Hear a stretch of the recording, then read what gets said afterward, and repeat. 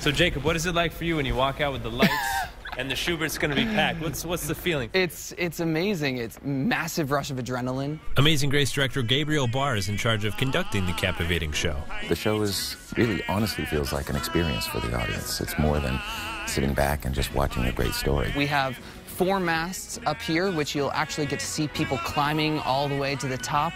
Jacob Shipley is the new lead for the show, starring as slave trader John Newton. His father ran the Royal Africa Company, which was one of the biggest companies trading slaves in England. Newton then gets impressed into the British Navy, his ship sinks, and eventually he gets enslaved. Through all of these experiences of kind of understanding the horrors of what he'd put people through. After a dramatic shift in his perspective, he wrote the anthemic hymn, Amazing Grace.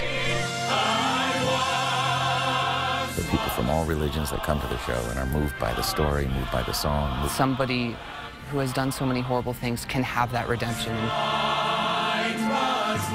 And so that notion of a company of actors coming together of all different races, creeds, colors, religions, etc., you see them throughout supporting each other in the telling of the story. A reminder to all of us that we've got to work together and be together, and that love is the answer.